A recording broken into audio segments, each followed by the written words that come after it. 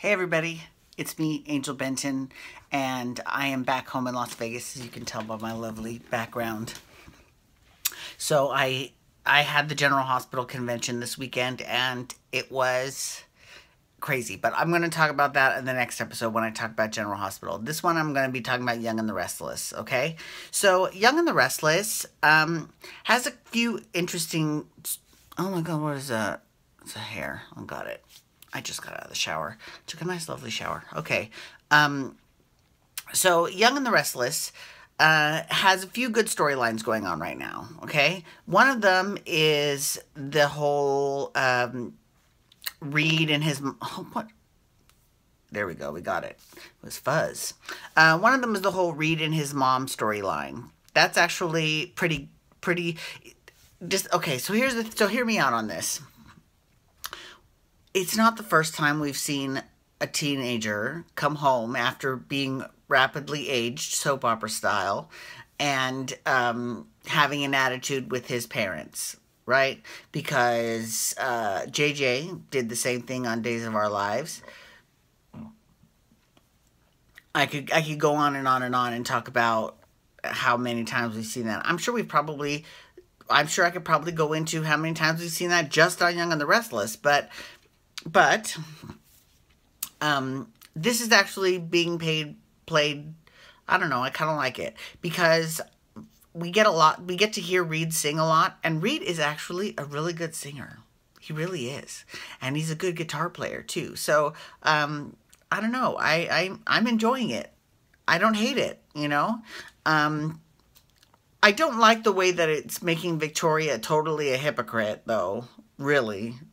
Because here's the thing.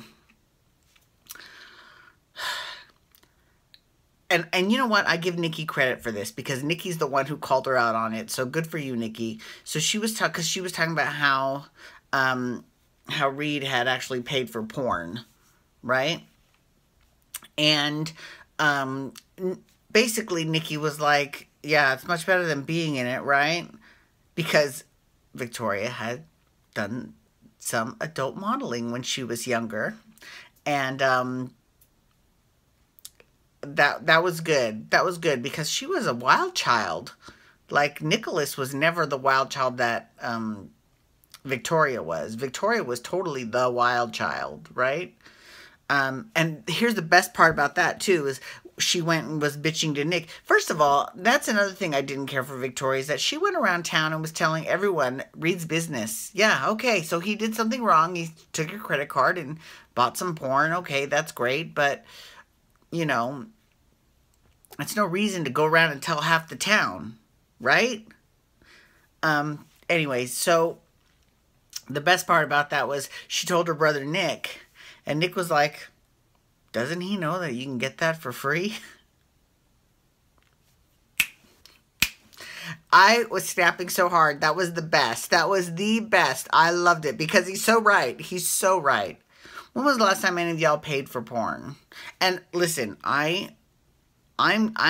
very much of the you should pay for porn group. Don't get me wrong. Don't get me wrong, because I don't want to advocate stealing at all, because you're not going to have any quality porn. If you want good porn, you should pay for it. But let's be honest, how many people are out there doing that? Because that'll get me into a whole other story. I don't want to do that. So we're going to stick to the topic, Young and the Restless.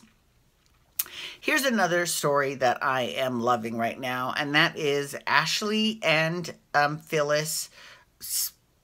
Basically, well, they don't fight, because Ashley is not interested in Ravi, but I'm liking seeing the two of them butt heads over Ravi. I think it's great, and I think Ravi's great too. I think I'm really enjoying this this storyline. I think it's great. I think it's wonderful. Okay, moving on to, these are some storylines that are kind of hit or miss, right? I mean, right now, Nick and Chelsea are a little bit boring. I hate to say that. Something needs to happen. Something different. And not just Faith being a brat again, Because how many times have we seen Faith, you know, we saw it before with Avery, right? Yeah, your dad is going to like other chicks, okay? He's not always going to like your mom. So, deal with it. Excuse me. Okay, anyways. But yeah, they need something, something like, I think that maybe she doesn't need to find out everything, but she can find out that Chloe, let's say, played a role in Adam getting out of jail. Or Victor getting out of jail. Or I don't know what the fuck I don't remember. She came to the jail to visit with Victor. And she was the chick. And no one ever found out about that. Right? So I think, I mean, she doesn't necessarily have to know that she murdered Adam or allegedly murdered Adam. But, I mean, she could know a little bit. Like, and then you'd have some conflict. You know, or Grace can come back to town, or I don't know. There's got to be some sort of wrinkle that needs to be put into that relationship, because right now it's a little boring. It's a little boring. Okay, another storyline that I think is kind of missing the mark a little bit is Lauren's son Scotty. Now, here's the thing. Days of Our Lives kind of has a similar storyline, but right now. But Lauren, I mean, I'll give her credit. She has mentioned Scotty, you know, once every couple of years she'll mention Scotty or whatever, and that's good. But now all of a sudden she's like, Scotty, you know, and he's like, you know, he's held captive in the Middle East, and she sends Kevin to go get him, which is ridiculous enough that she sends Kevin, of all people, to go get him. I mean, really. But, you know, I just think, and this is not Lauren's fault, but I just think that the way that she's being written, I mean, it's kind of, she really only really mentioned Scotty that same episode that she found out that he was, you know, kidnapped. You know, I don't like that.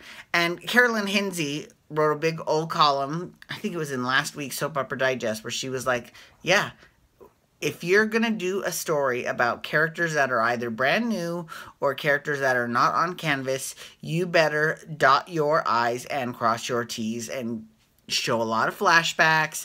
I mean, like, and I agree with her. I agree with her a lot. So, let's see.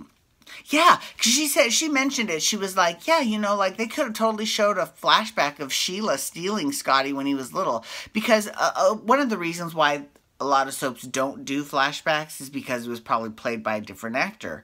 But in this case, Scotty was a kid, so it would be fine if it was played by another actor. That would be excusable, right? Because like when Bold and the Beautiful has done flashbacks of Zende when he was a little kid, right? Because it wasn't played by the same actor, obviously. So I think that, and it worked out fine. I totally think that they could totally do that. 100%. Because, you know, and then not just that, but we didn't really get to see anything about the rescue, or we saw, we saw him held captive, and then we see him come home. And it's like, girl, okay, you say so. But anyways, but the good thing about that storyline, I will say this, is that it gave Kevin actually kind of good material, because Michael was so grateful to Kevin for rescuing Scotty that he offered to take him out to dinner. He goes out to dinner and he starts talking about how he was deeply affected by the things that he saw in the Middle East. Now, I don't want to, he didn't cross into Dylan territory where, you know, he was traumatized, but he definitely was changed by the situation. And as anyone would be. And I think that's great. I love it. So, you know, Young and the Restless is doing pretty good. We'll see how those storylines keep going in the future. We'll see. Anyways, thank you so much for logging on today. I do appreciate it. Please feel free to follow me on Twitter at Angel Benton. You can also hashtag YR to talk Young and the Restless with me. And I'm going to be talking General Hospital, so you can hashtag GH, because I am all about this convention I went to this weekend. It was crazy. Okay, I'll talk to you later. Have a wonderful day. Peace out, everyone. Wubba, wubba, wubba.